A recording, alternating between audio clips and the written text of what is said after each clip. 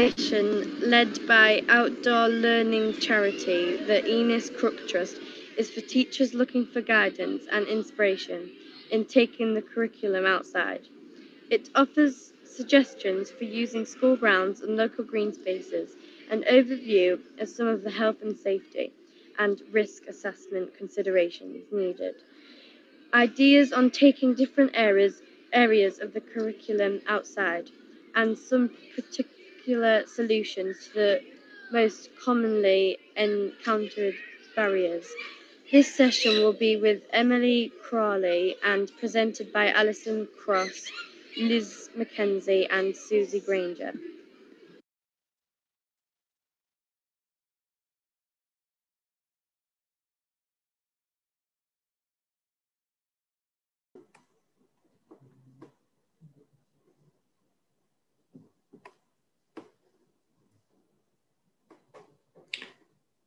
Hi, welcome everybody. Helena, would you like to put the slides up? Thank you.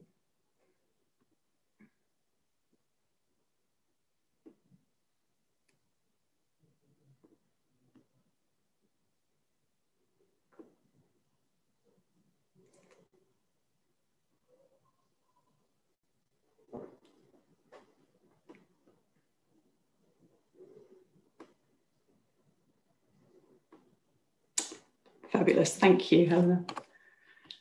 So, hello and thank you for joining us for this session. I just want to check you're in the right place. This session is for primary school teachers looking for guidance and inspiration in taking the curriculum outside. We're going to tell you a bit about why you might like to consider including some outdoor learning in your planning in terms of the benefits that it can bring, and give you some advice and signpost some resources to help you make. We would love for you to end this session with some ideas and confidence to get your class outdoors, and we'll be answering any questions you may have. So if you've got any questions, put them in the box on the live stream website or Slido at any point through the session, and we'll get through as many as we can at the end. So our speakers today are Alison Cross, the Outdoor Learning Officer for the Ernest Cook Trust, who's based at the Pendle Hill Landscape Partnership in Lancashire. Alison works on school grounds, as well as taking school groups out for sessions at local green spaces and beyond. We also have Liz Mackenzie on our panel, who's the schools programme lead for the Ernest Cook Trust. She manages our schools programme and is going to give you a bit more insight into the research, risk assessment and evidencing learning side of things. Helena Shivji is ECT's graduate trainee, and she is in charge of the tech today. So she'll be putting your questions to the panel later. Do send over any thoughts you have. My name's Emily Crawley and I'm the Head of Learning at the Ernest Cook Trust. We are an educational charity and we focus on outdoor learning. The charity owns land holdings in 5 counties and we work with organisations in 2 more. Our estates are made up largely of woodland and farmland, and we use these landscapes to inspire young people to achieve better educational and life outcomes by learning from the land. ECT is also a grant-giving organisation, and all of our funding goes towards environmentally focused educational projects. So we've been working with schools for over 15 years, and we recognise that a child's formative years have an enormous impact on their lifelong environmental concern and nature connectedness. Our schools programme aims to build positive relationships between young people and green spaces. This enables children to benefit from the widely reported psychological impacts of time outdoors and also increases the likelihood of future pro-environmental behaviour. Our approach with schools is all about understanding the school's priorities and concerns and designing outdoor learning projects and sessions that meet these needs. This means that the support and interventions that we offer are often likely to have multiple aims. So we're looking at national curriculum links, behaviour and attitude to learning improvements, or nurturing well-being alongside nature connectedness. So by making outdoor learning a positive experience from a young age and a tool which schools see the benefit of, we have an opportunity to enhance academic attainment, well-being and environmental engagement. So without further ado, I'm going to hand you over to Liz, who will talk a bit about the research into outdoor learning. Okay, so we've heard a lot about people reconnecting with the outdoors during periods of lockdown due to COVID-19. There's been a steady flow of articles on TV, on the internet and in newspapers and magazines reporting on the benefits of time spent in nature. And empirical research is backing up anecdotal evidence and something that many people just inherently know, that being outdoors is good for us. These benefits are summed up beautifully in these infographics from the US-based Children in Nature Network, which not only present the findings in an eye-catching manner, but also list substantive research that supports the claims, from respected publications such as the Journal for Environmental Psychology, the Journal of Child and Adolescent Behaviour, Journal of Environmental Education, Nature, and the Journal of Happiness Studies. So we see that learning in nature can support improved relationship skills and reduce anger and aggression in children. Exploration and discovery through outdoor experiences can promote an increased enthusiasm for learning and greater engagement with learning. Nature-based learning is associated with greater levels of impulse control and less disruptive behaviour. Time outdoors in nature contributes to children's care for nature while supporting their healthy development, better social skills, enhanced health, increased self-esteem, improved academic attainment, stronger emotional connections to people and nature, and pro-environmental behaviours. In the UK, the Institute for Outdoor Learning puts learning in the outdoors at the core of the process of developing care for the global environment. It seems that if we want the children and young people attending the summit this week to grow up to take an active part in combating climate change, one of the best things that we can do for them as teachers is to engage in outdoor learning. So if it is so clear-cut, why aren't we all providing outdoor learning on a daily basis? Of course, there are all manner of answers to this question, but one very basic stumbling block can be a lack of understanding of what outdoor learning actually is, or whether an activity you have planned actually is outdoor learning. That might sound a bit silly, but the IOL have identified over 80,000 ways to describe learning activities that take place outdoors in terms of what sort of activity is involved, who it's delivered to, where it takes place, and what the intended outcome is. Every one of these can legitimately be said to be a way of describing outdoor learning.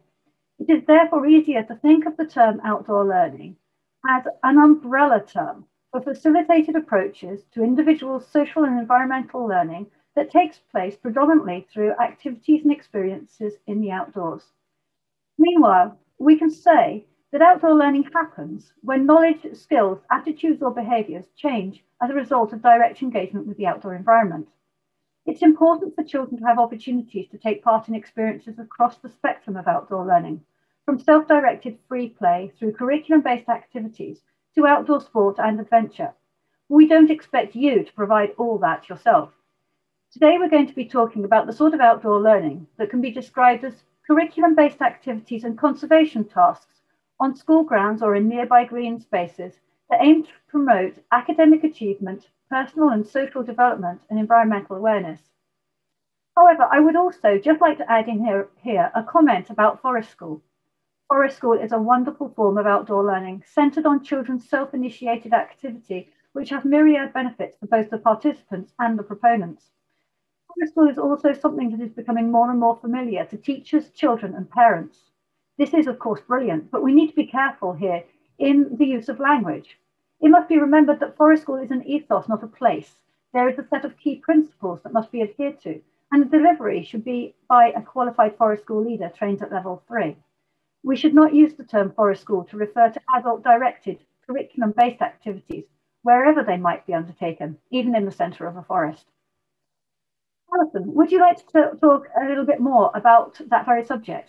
Where should these activities be undertaken? So you now know a bit more about the importance of outdoor learning, but where are you going to carry out your outdoor learning? So if you have a school grounds and an outdoor space that is a bit more than tarmac and a concrete playground, you should be able to use this space to teach a wide range of subjects and national curriculum activities. The area might need a bit of TLC or maybe some additional resources or a few creations of more nature-friendly spaces and some more engaging, friendly, inviting areas for your participants. If you think you need to carry out some of these school grounds improvements for teaching and for the wildlife, then here is a list of a few organisations that can help you. I've written them down here, so do feel free to pause or make note of what these are. Your local Wildlife Trust charity is always worth speaking to first. When you get in touch, do ask for the school grounds officer. I know this, I used to work with them and they're a brilliant team and a great asset and help to you. Now, these guys will hopefully be able to develop your outdoor space. They might even know about some funding applications that you can apply for. This will help save your ever shrinking school budgets. They might offer you some great ideas, some advice, and maybe some case studies as well from other local schools.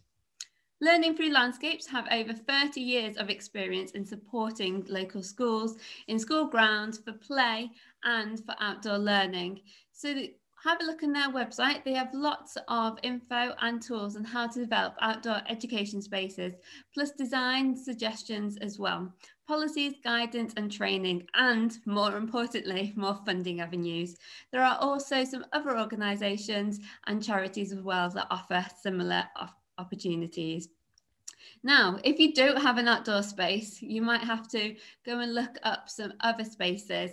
Oh, just a quick note that if you did want to do some school grounds improvements, on Monday, as part of the Youth Climate Summit, there were 3 talks, and they were by Sussex Wildlife Trust, Yorkshire Wildlife Trust, and Landscapes for the Future. And they all talked about how you can get involved in more school grounds improvements. So if you don't have an actual outdoor space within your school grounds, you could always use a public outdoor space that's near you. For example, you might want to use a local public park, a nature reserve, public footpath, or even a community woodland.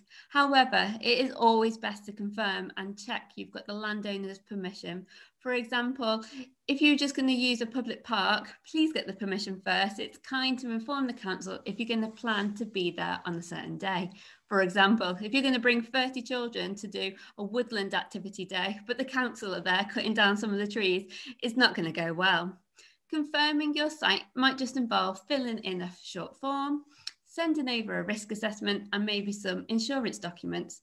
If you're going to use transport, public transport or your own minibus, do check where your parking location is going to be and that you've got permission for that as well. If you're going to go on the walk, do check that you can take your group past maybe a private house. A footpath might go past somebody's kitchen window. Do check with them that they don't mind the 30 children yapping and chatting as they walk past their private house. And do make sure you've got the landowner's permission to pass through it. For another example, walking through a field with 30 children during lambing season, it's not going to be a good idea. So always best to do a recce, a pre-visit, especially a few days beforehand. I'm going to show you a few examples now that I've used with schools and just how versatile outdoor spaces are. Here's a farmer's polytunnel. A farm very kindly offered it to me as a great afternoon session. We were looking at the plants inside and the pollinators that went with them. A farmer's field is a brilliant versatile space. As you can see in this photo, that's me in the woolly hat. And I am actually IDing that tree and we're identifying it. And then we're measuring its girth and working out how old it is. Farmer's fields offer such a good variety of activities to do, even in winter. Now, you might have a community site. For example, this community space has a gorgeous meadow. We got in touch. They said no one uses it on a Thursday. So off we went with a group of children and we did a lovely minibees hunting activity. As I've mentioned before, public footpaths offer a great opportunity just to get your school class out and exploring what's around them. So you might want to take them on any public footpath, but as I've said before, make sure you recce it, especially a few days beforehand, because the season, the weather obviously changes what the children might be able to see and a few of the health and safety aspects that you need to consider. And last but not least, one of my favourites, if you want to go adventurous, by all means, you can do, but you can always head to your local public park. So have a look around, see what habitats there are. Some parks are quite what I called clean. So for example, I had to bring a lot of my own sticks to this park, but the kids really enjoy just exploring the variety of habitats and the minibees that live with them. And if you really want to go extreme exploring, head up maybe a local hill. This is my Pendle Hill in East Lancashire. I took a group of community college students to the top. Obviously, the weather can change the higher up you get, especially in the fells, but the kids still had a brilliant time and we did explore a lot of the local area. I'm going to hand you over now back to Liz, and I think she's going to talk about a few more top tips. Yes. What about the risks? Going back to that question, why aren't we all providing outdoor learning on a daily basis? One of the most frequently quoted reasons for not engaging in outdoor learning historically was that health and safety wouldn't allow it. Fortunately, great work has been done in recent years to dispel myths, and the Health and Safety Executive itself has published guidance that not only recognises that learning outside the classroom helps bring the curriculum to life, but it also helps pupils develop their risk awareness and prepares them for their future working lives. In addressing a Learning Outside the Classroom conference in 2009, the chair of HSE stated, in reference to risk management, that those taking part in outdoor activities should be aware that in doing so they are exposing themselves to risk. But she went on to say that this is a good thing. Why? Because life itself is full of risks we cannot avoid. We all survive by learning how to deal with risk, and helping young people experience risk and learn how to handle it is part of preparing them for adult life. Similarly, Peter Cornell of ROSPA, an organisation with the remit of preventing accidents, which you might think would give it the potential to be quite risk averse, in this quote from 2007, promotes children being given the opportunity to find out about things that can hurt them for themselves. He said, when children spend time in the great outdoors, getting muddy, getting wet, getting stung by nettles, they learn important lessons. What hurts, what is slippery, what you can trip over or fall from.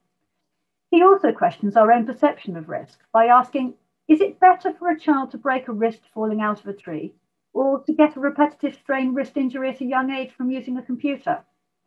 Because in fact, the mantra at ROSPA is that we must try to make life as safe as necessary, not as safe as possible. Finally, the DFE advise that risk assessment and risk management are tools to enable children to undertake activities safely and not prevent activities from taking place. And that what they brand as sensible risk management does not have to remove risk entirely. All that said, it doesn't mean that we don't need to be thinking about risks. In many instances, when curriculum activities are being undertaken in the school grounds, those risks will be no greater than those involved in a normal PE lesson or break time play. However, when we venture off-site or when we engage in more adventurous or challenging activities, such as the use of tools, for example, then a more extensive risk assessment will be required. The Outdoor Education Advisors Panel, OEAP, supports local authorities, schools and academy groups in England, Wales and Northern Ireland. It provides a forum for sharing and developing good practice in off-site visits, outdoor learning and learning outside the classroom. You will almost certainly be familiar with them if you are your school's educational visits coordinator, and likely so if you've organised and led your own off-site visits. OEAP publishes guidance on all aspects of undertaking educational visits and outdoor learning, from avoiding accidents to managing volunteers. Their national guidance on risk management, available online, promotes a simple two-stage risk management process. Identify the potential benefits to be gained from an activity and any significant risks to those involved. Plan and implement measures to reduce these risks as low as reasonably practicable without losing the benefits. And use professional judgment to decide whether, in order to gain those benefits, the remaining risks are acceptable. In addition to the risk management overview, further OEAP guidance provides practical advice for leaders and details of what to record and how in risk management. Both these documents reiterate that if existing generic documents cover everything, then there's no need to repeat anything. When it comes to risk-benefit analysis, Tim Gill's Nothing Ventured, Balancing Benefits and Risks in the Outdoors, published by the English Outdoor Council, clearly sets out the philosophy behind the process. And the Health and Safety Executive's myth-busting publication, School Trips and Outdoor Learning Activities, set out both what staff should expect from schools and what the school, pupils and parents should expect from staff in relation to risk management. So once you've found a suitable outdoor space to work in, what might you do there? Alison. So once you've got your location sorted and you know your risks and you know what group you're going to take out into the great outdoors, as Liz says, what are you actually going to do?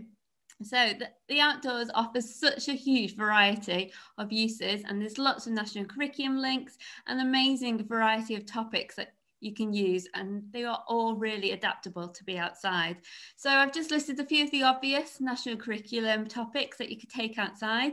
Plants, rocks and soils, of course, doing tree and plant identification, even looking at geology. You could look at the soil and do decomposition, kind of scientific investigations. I've made compost bins with children and we've watched how the food decays over time. It's been fascinating.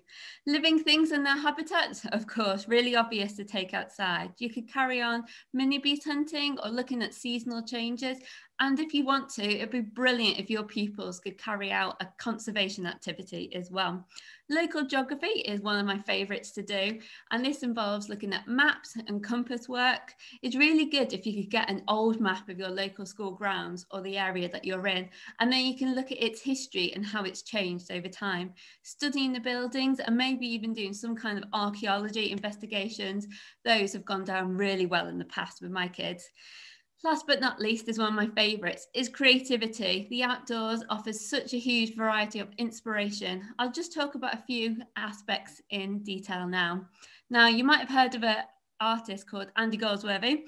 He is a brilliant land artist and he does lots of things with leaves and natural materials. So the bottom picture on the slide is a beautiful variety of bright coloured leaves in the middle and those darker leaves on the outside. With it being November, in the past, I've actually created with students our own land art firework displays with lots of brilliant bright coloured leaves and sticks to be rockets. They loved it. You could also collect natural materials and make some clay creations like the mini beasts in the top picture. I've even put clay on trees and we've made tree faces, and then the children have told me all about the different parts of their face and they got really excited, especially when they were putting the biggest leaves on to be the giant ears. Great fun. Now, a great different activity is actually creating a mini beast agility course, or you can make a mini beast like kind of Glastonbury. So we've used music outside as a great chance of using sticks and stones to create your own guitars and drum kits. And last but not least would be my sensory exploring, really good for early years. So making smelly cocktails, doing some texture exploring, and just looking for the different colours in nature.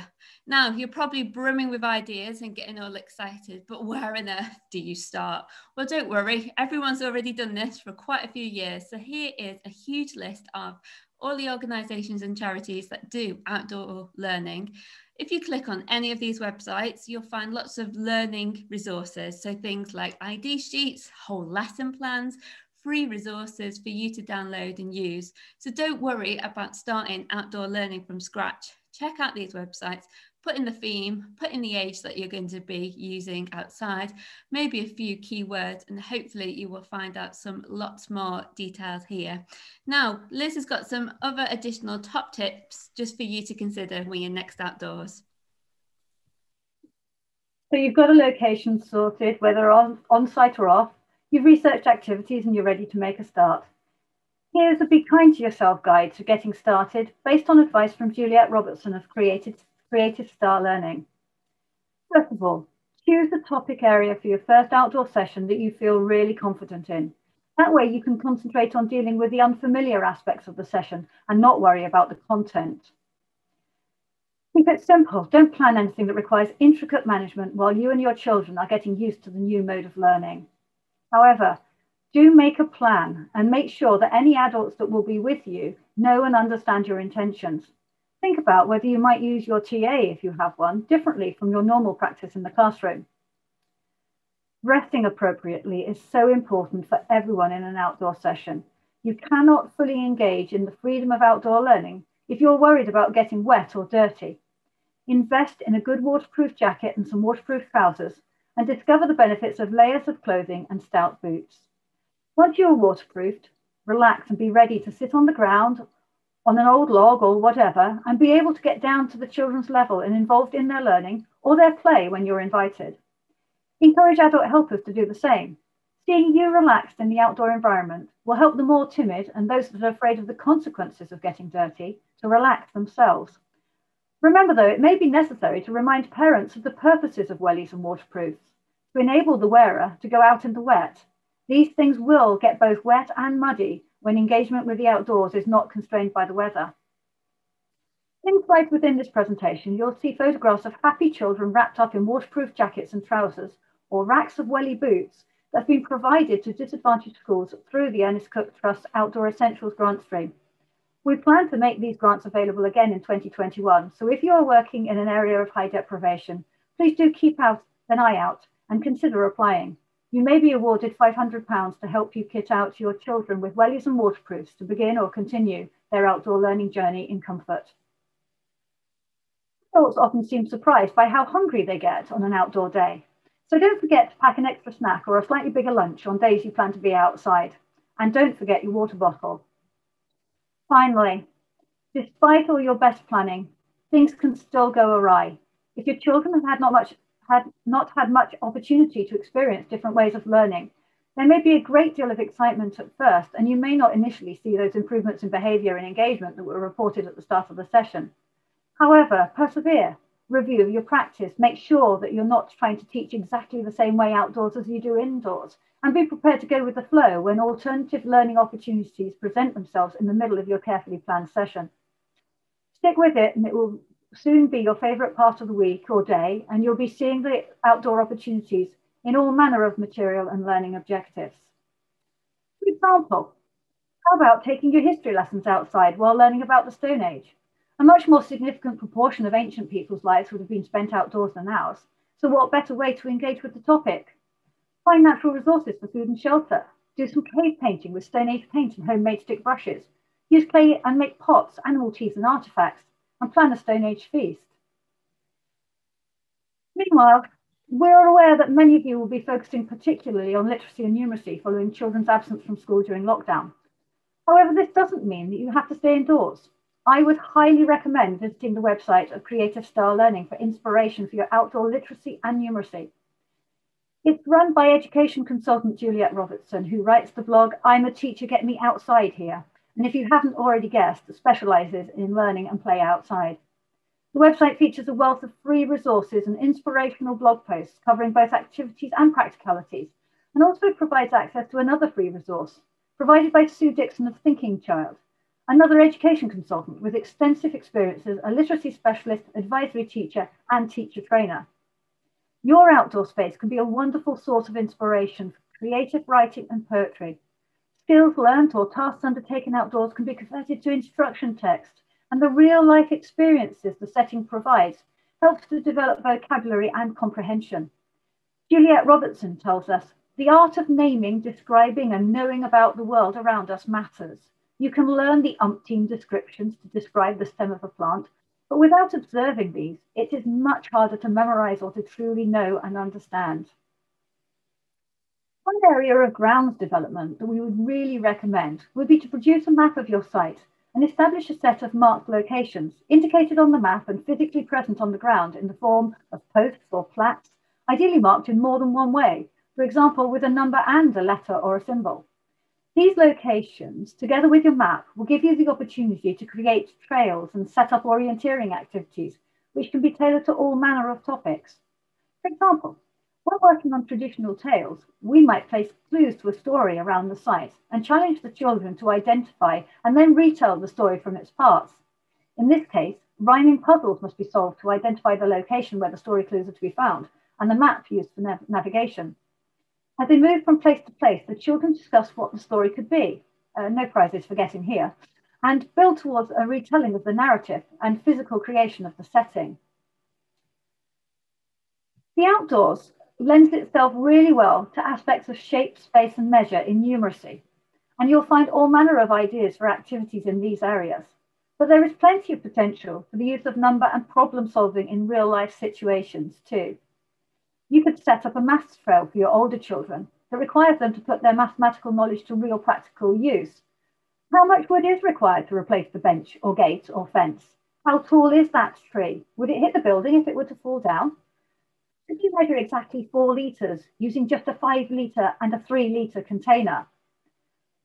Or you could create a calculation trail where the addition, subtraction, multiplication or division at each point leads to a new destination, like the loop cards you might use in the classroom, but with the opportunity to run from point to point rather than just shout out the answer. Again, there are so many possibilities to explore. However, Returning a third and final time to that question of why aren't we all doing outdoor learning all the time? We consider the other body oft quoted or at least implied as the reason it can't be done, Ofsted. Like HSE, Ofsted have produced documents to dispel the myth that their inspectors would not be happy to find children in a school inspection visit being taught outside the classroom. In 2008, they published a report called Learning Outside the Classroom, How Far Should You Go?, in which they concluded, when planned and implemented well, learning outside the classroom contributed significantly to raising standards and improving pupils' personal, social and emotional development.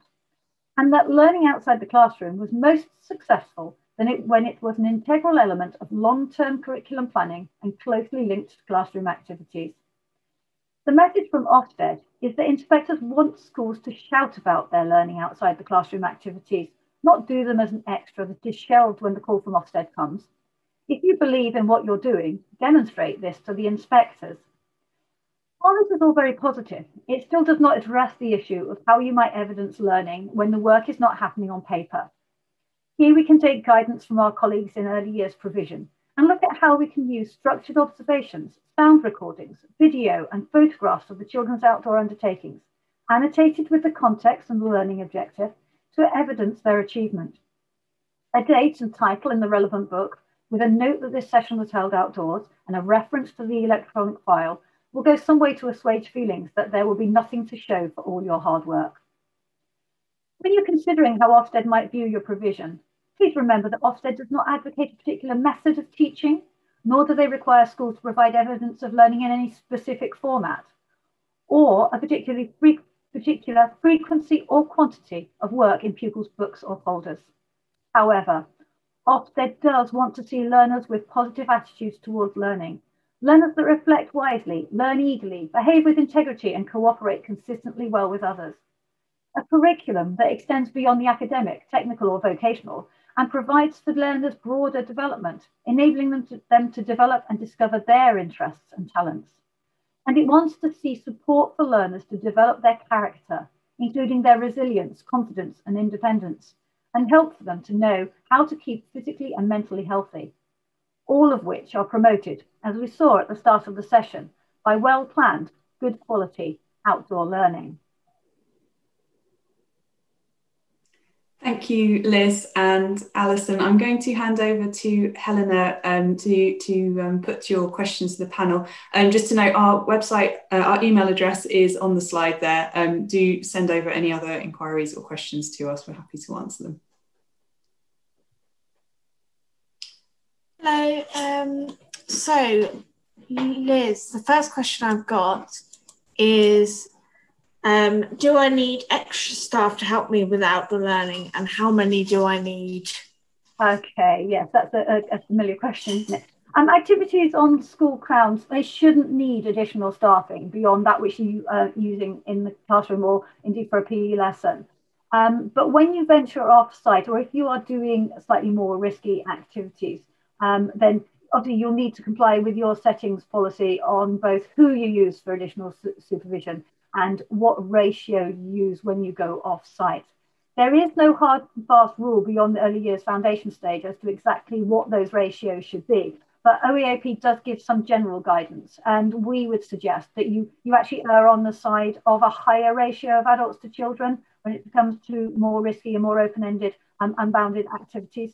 But do make sure those adults are fully briefed on the purpose of the session and your expectations both of them and the children, and that the children's activities not constrained by those sort of well-meaning but uninitiated adults. And those adults can be, according to your school policy, they can be parents, and they don't always have to be school staff. So hopefully that goes some way to answering that question. Lovely, thank you. Alison, what would you recommend for an entry-level outdoor activity for first-time students and as a teacher? Okay, so if you're a primary teacher and you were thinking about, well, what's the basics I could do outside, I would always go for your living things and habitats kind of topic and start with mini bees hunting, because it's quite the easiest you need equipment wise. if you've got a few paintbrushes and a few tubs just to kind of brush a few mini beasts that you might find within your outdoor wild space into some kind of container, the children can go away, have a look what's out there. You can talk about all the different habitats that you can see and how they vary in what they need as habitats for those mini beasts. You don't really need to be an expert in mini beasts, but there are lots of information online that will make you an expert. So, you know, you can be your own David Attenborough. And then for the national curriculum ticks, you can look at maybe classification, depending on what age the children are. Just put lots of boxes out to get the children to put their creatures in that box, depending on what vocabulary you've used. So maybe predator, prey, or first producer, or it's an insect because it's got 6 legs, or it's got no legs or many legs, whatever age of verbal words that will, you know, suit your age range. And then to go even further, maybe for your upper key stage 2, you can start talking about energy transfer and different classification and even food chains, food webs. So my favorite is to get the kids to be those creatures and then use string between them all to kind of join all the children up as a whole big food web. And then even more exciting, try and look for those life cycles of those mini beasts. So yeah, that would be my starter for 10. Perfect. And so Liz, got 5 minutes or so left. So what would you do in bad weather, as that's quite a high risk in the UK? Absolutely, yes, it always is. And I think the thing about the bad weather is there's a lot in attitude here, and we need to be. I'm one of my high areas of concern is that we're teaching children in some ways that that weather is a problem, bad weather is in some way dangerous. So look at these lovely happy smiley faces wrapped up in their waterproof jackets. We really need to encourage the right type of clothing, as I said earlier. But we need to be presenting in our own attitude that we're not scared of the weather, and that the fact that we can go outside and we can stay safe and that it's not going to harm us in some way. And getting beyond that fact that we don't want to actually clear up the mess. So I think making sure we're not trying to take paper outside, and we're trying to not work in the same way as we do indoors, and just demonstrating positive attitude. I'm just going to pass back over to Emily as we've now run out of time. Thank you for your answers. Thank you, Helena and Liz and Alison, and thank you for all the excellent questions. I hope you're going to take away a few ideas from today's session. It may seem like a big step into the unknown, but it really doesn't need to be big or scary. There are absolutely loads of great resources and ready-made lessons plans out there. So just start small and enjoy. And we're going to wrap up with a few final thoughts, which all the sessions are highlighting through the Youth Climate Summit. So our vision, the Ernest Cook Trust vision, is for an environmentally engaged society. And schools are such an important part of this. There's been so much energy and hope throughout this conference, and the next generation are no doubt in great hands with motivated teachers such as yourselves. So if you're up for it, the action we'd like you to take is this: to plan and deliver one session outside next term, just one, give it a go. And if you're not ready for that, read up on some of the links in this presentation, have a chat with colleagues at school, see if there's wider interest, and don't feel like you need to do it alone. Finally, our ask for leaders is to give all children access to outdoor learning as part of their education. We know it has enormous benefits. We also know that funding can be a barrier. So I'm going to end this session with a plug for the Nature Premium campaign, which is calling on the government to fund regular nature experiences for every child to improve children's mental and physical well-being after lockdown, and to demonstrate a positive investment in their future development as part of the green recovery. Please do take a look and sign the petition. They're almost at their target of 6,000, so let's see if we can help them out with that. Thank you so much for joining us. Enjoy your outdoor learning adventure, and do get in touch with us if we can help further. Thank you, and goodbye from myself and the panel. Bye. Thank you. Goodbye. Bye.